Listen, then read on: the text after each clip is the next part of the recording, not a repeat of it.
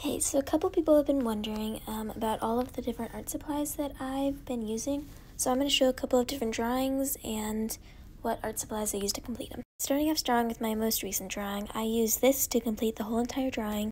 I'm just kidding. I used mostly these little Posca markers for the fine details, and then for like around the edges here, I used the thicker ones, and then for the highlights, I used this highlighter pen. You can kind of see along the nose and also the thorns. That's where I use that.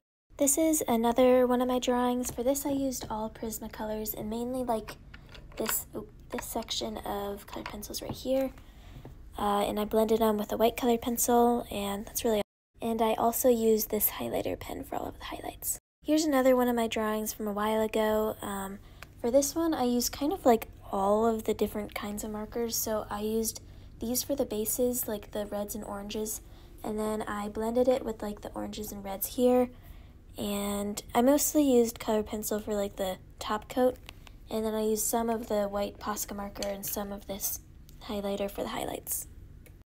This one I used the base all Prismacolor pencils, and then for like these white parts I used the Posca marker and this.